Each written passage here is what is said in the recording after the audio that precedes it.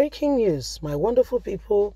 Nigeria every single day is becoming unsafe, and the degree is getting higher and higher and higher. You won't believe it. The presidential guard troop was attacked by Bokos, and 3 of the soldiers were injured. So, I mean, if the presidential guard troop, they're already infiltrating, trying and just exercising and seeing, how porous it is, what they can do, okay, and how far they can go, okay. So if these are happening, that means they are already going into the presidency, and like they released the video saying that President Muhammadu Buhari and El-Rufai was their next target, because what they promised them initially, they failed to fulfill their pledges and what they agreed upon. And so they're the next. If these things are happening, my wonderful people, so what can we really do? The presidential convoy, these are his troop, the presidential troop. Let's get all the details. 3 soldiers injured as gunmen attack the presidential guard troop. Nigerians, God help us. 3 soldiers of the Nigerian Army Guard Brigadier 7 Battalion have reportedly sustained injuries in an ambush by gunmen in Abuja. They don't enter Abuja. The battalion in a unit under the Guard Brigade, which is responsible for protecting the president. The soldiers, according to source within the military, were said to be on a routine patrol around 4 p.m. on Sunday along the Kabuo Bariwi Road when they ran into the ambush by the Bokos. The source said the area of the ambush showed the target of the ambush may not have been the Nigerian law school location in the area.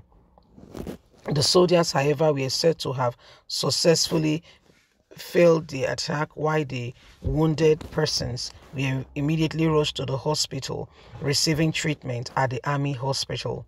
Details on the extent of the injuries were under confirmation, a source has said.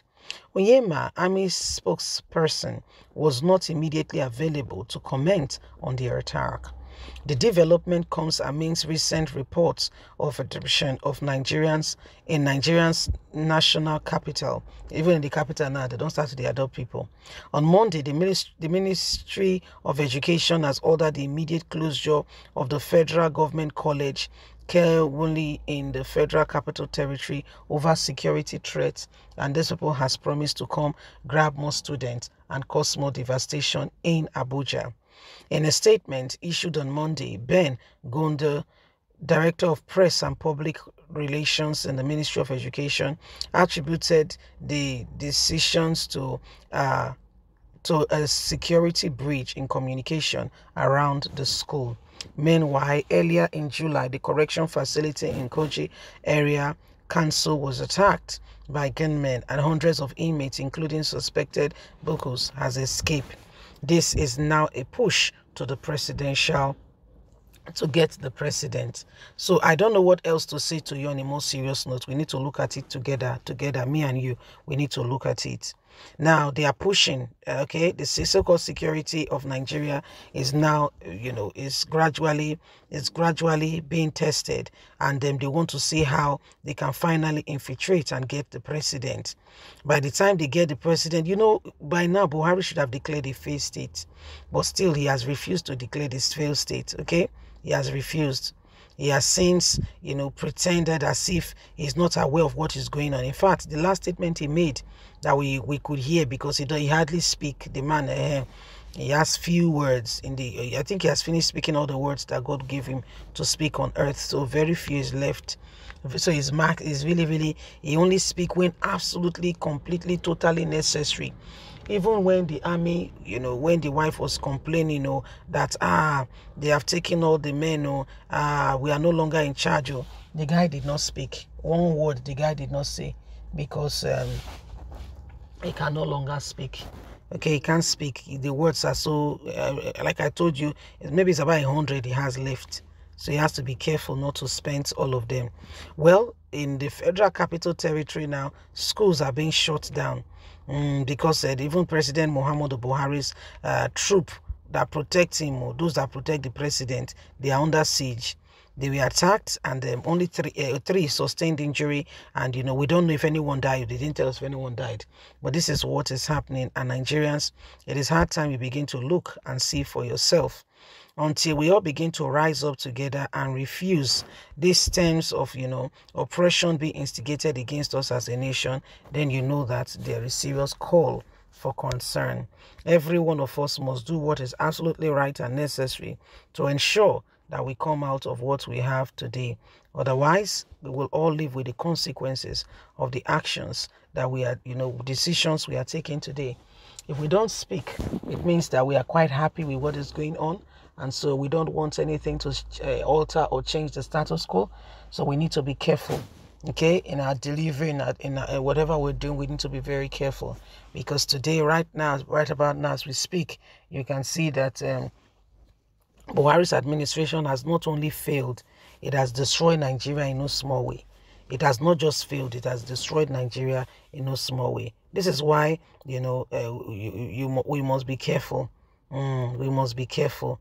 The people we are allowing, okay? The people we are allowing to become president and what have you, we must be careful. Who are these people? Okay? Who are these people? Who are these people?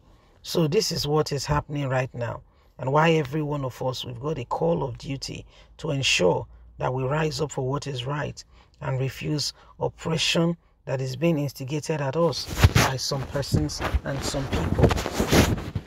Nigeria has come through a lot as a nation. We've come through a lot, a real lot, okay? And it is what it is, and it is also very important that every one of us begin to see, okay, and really understand that, Nigeria, as it were, if we don't rise up together as one, if we don't begin to ensure, okay, that, some certain attributes and things that are going on, are taken out, we might be shocked by some of the things that will follow.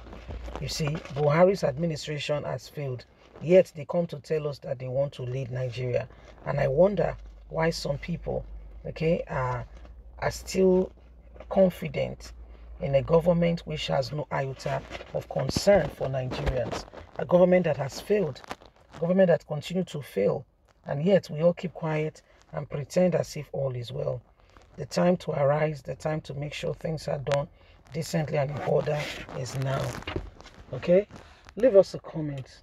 We would love to hear from you. Bye for now.